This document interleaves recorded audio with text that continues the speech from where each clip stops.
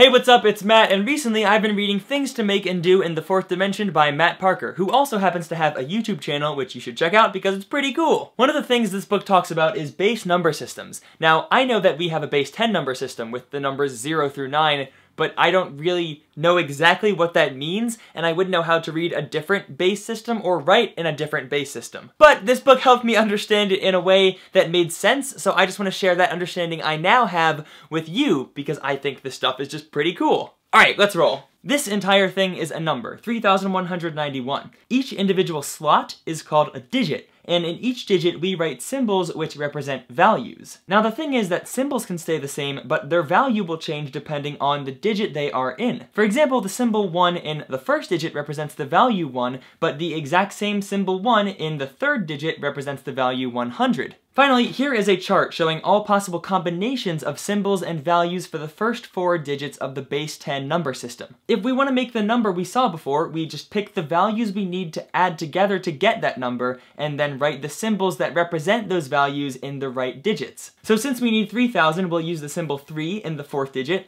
We need the value 100, so we'll take the 1 in the third digit, and of course you see where this is going. We take 9 for the second digit and 1 for the last. 3,191. This is pretty obvious to us because we're so used to this process that we don't even have to think about it. But what does this look like when we're working with non-base 10s bases, not other base systems? One of the things base 10 means is that there are 10 possible symbols per digit, 0 to 9. So if we were writing numbers in base 12, we would need 12 symbols per digit. But how are we supposed to do this? There's only 10. Well, we can use non-numerical symbols like letters. This is actually why I use the term symbols and not numbers, because saying numbers limits our thinking to just actual numbers, which means we can only really think complexly about base 10 or lower systems. Also, it's worth pointing out that the symbols we use are totally arbitrary. There's no real reason why this specific character represents this quantity. As long as we understand the value they represent, it doesn't matter what the actual symbols are.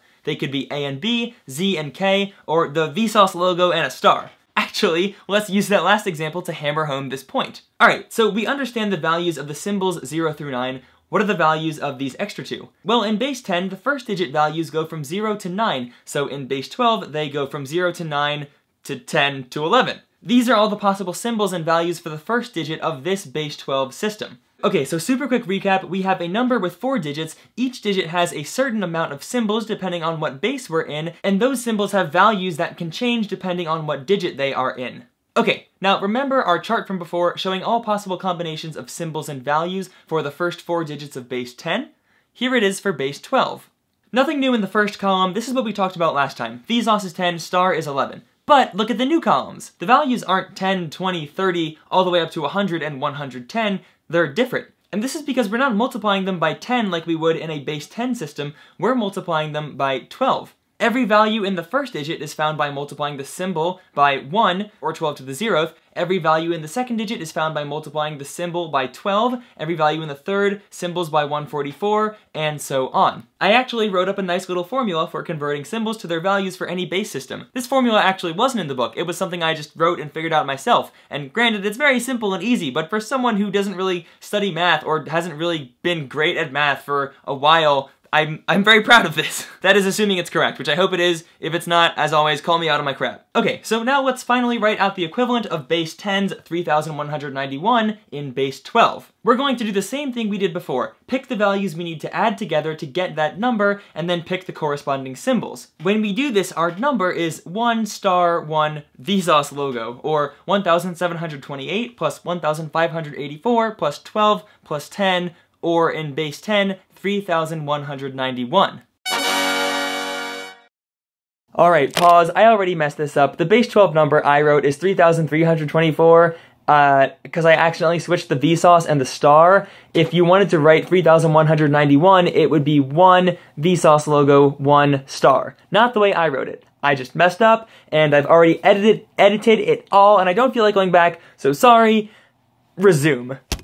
Come on, that's pretty cool, right? And also, if you are given a number in any base system, it's really easy to convert it to base 10. Just take the number and multiply each symbol by the base system raised to increasing powers. You can do this with any base system as long as you replace the base you're multiplying with. Once you know how to understand these non-base 10 number systems, you'll start to see them everywhere. And there are two places that I see them the most. The first is in hexadecimal color codes, which is a base 16 system representing different color values. And I'm actually making a video on it next week to go into the topic further, but for now, just stay tuned. And the second place that I see these the most, and that probably everyone sees non-base 10 systems the most, is binary, base 2. Binary is really easy because every single digit only has two possible symbols, 0 and 1. The symbol 0 is always the value 0, and the 1 represents the value 2 raised to increasing powers. So now all we do is multiply them out and add the values together, and we see that this binary number is the base 10 number 99. Binary is also a pretty easy and fun way to communicate messages. Tom Scott has an entire video talking about how to convert binary numbers into letters. The first three symbols say whether or not the letter is capitalized, lowercase, a punctuation mark, or something different. And the last 5 add up to the numbers 1 through 26, which you then swap out for the English alphabet equivalent. But seriously, go check out the video, it's very cool, very informative. Matt Parker's book also talks about how you can represent binary with your fingers, where a down finger is 0 and an up finger is 1. You can spell out entire words this way, or if you bring in your other hand, you can make numbers up to 1023. Also, Matt Parker likes to mention how if you use both of your hands, then 132 is the most aggressive number in binary you could make. I'll let you figure out why. Alright, I know this was kind of long, but I just wanted to explain this. I felt like reading this book really helped me understand it, and I realized there was so much I didn't know and so many fun, different, and weird ways you can express numbers. So I wanted to share this with you, and that's what I did. Check out everything I mentioned, Matt's book, Matt's YouTube channel, Tom's video, and that video I'm gonna put out soon on understanding hexadecimal color codes. Alright, cool. Thanks for watching. I'll see you later.